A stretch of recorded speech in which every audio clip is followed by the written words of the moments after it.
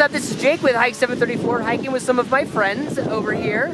And today we did the garden wall trifecta, and now we're kind of over here by this amazing waterfall. But before we get there, we started off on the Highline Trail at Logan Pass, and we just started working along this amazing inversion into the valley, which was super great. I don't think I've ever been up here when the whole valley was just shrouded in fog, but it was amazing, and we just kind of hustled along the Highline Trail, and just with the great wildflowers and just the water and whatnot. Finally we got to the creek bed right above Triple Arches, and we started working our way up. And as we kept going up, obviously the views kept getting better and better, but it's definitely a lot of work, and it took us a little while to go ahead and make it all happen. But eventually we just kept working our way up to the saddle between Pollock and Piegan. And if you've seen my other garden wall trifecta, this will be somewhat familiar.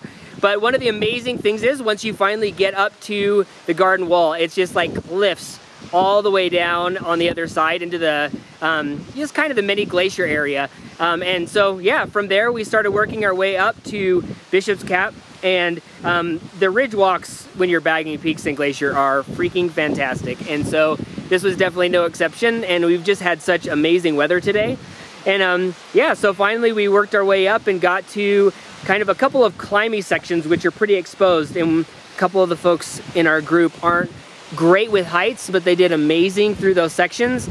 And finally we just got up to the top, and the views from the summits are just ridiculous, and we love them for days, and we just had a really great time just hanging out there.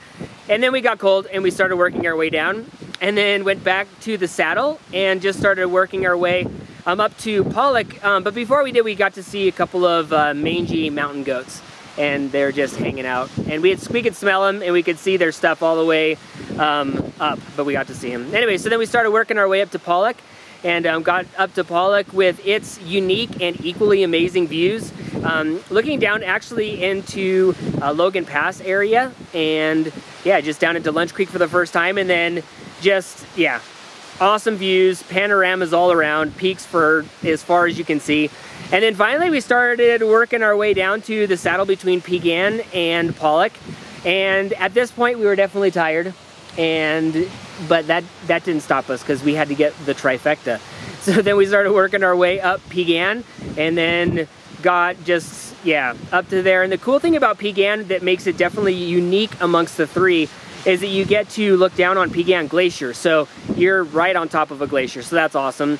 And then once again, just looking down onto like Piegan Pass and that area, and then over to Logan Pass.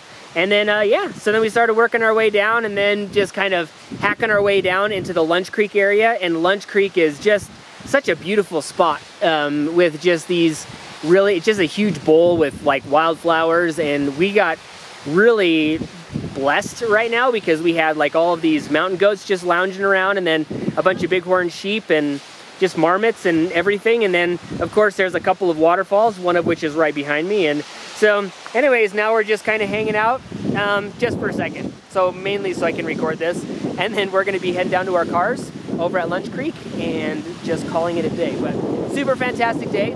If you are able to climb like this, you definitely should add this to your list.